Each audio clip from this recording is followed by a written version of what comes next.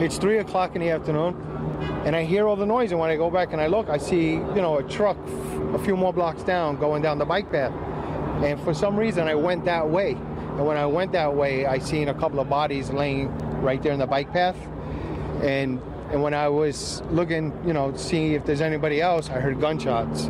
And there was about 9 or 10 gunshots going off. The guy fired a couple shots before, and then there was like a shootout between like the police and the guy. There we heard the shots, and then we went to the window and we seen 2 of the bodies lying down. First we seen one because it was in the bike lane, and then the second body was next to the tree. And then so we seen a bunch of police and ambulance people, like they were running. You usually never see something like this happening around here, especially around here. So like we just looked outside the window and they were just laying there like dead.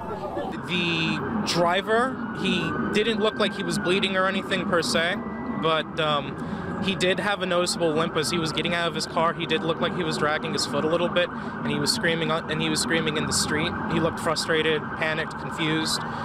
When I walked up to it, the first thing I saw was a man laying on the ground, face down in the middle of the street. He was surrounded by police officers. It appeared that he was injured. And right next to him was a man who was being arrested. He wasn't putting up a fight. He was on his knees, hands behind his head. I can't believe it. Like, this is, like, I walk down this road all the time, and it's usually just for fun and a nice breeze, and this is not what it's meant to be. This is a travesty. It was... horrifying. Yeah, horrifying.